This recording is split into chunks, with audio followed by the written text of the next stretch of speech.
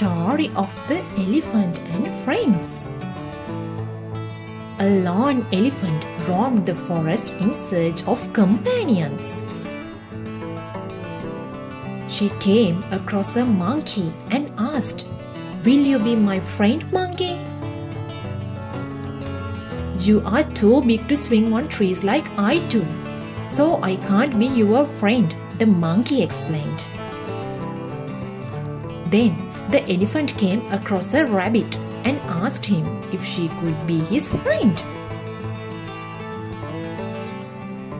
"You are too big to fit inside my burrow. You cannot be my friend," replied the rabbit. The elephant then met a frog and wanted to be her friend. The frog said, "You are too big and heavy. You cannot jump like me. I am sorry, but you cannot be my friend." When the elephant asked a fox, he received the same response. "You are too big. I am sorry, but you cannot be my friend." He couldn't find a friend, so the elephant was so sad. The next day, all of the creatures in the forest ran in fear.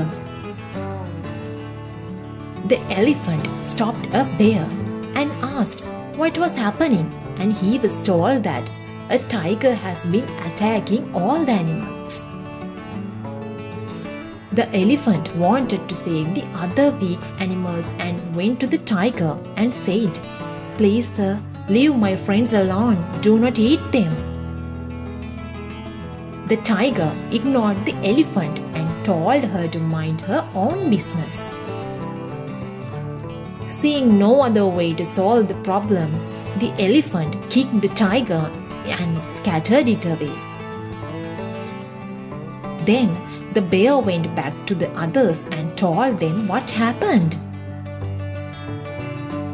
When the animals heard how the elephant saved their lives, they all agreed he is just the right size to be their friend.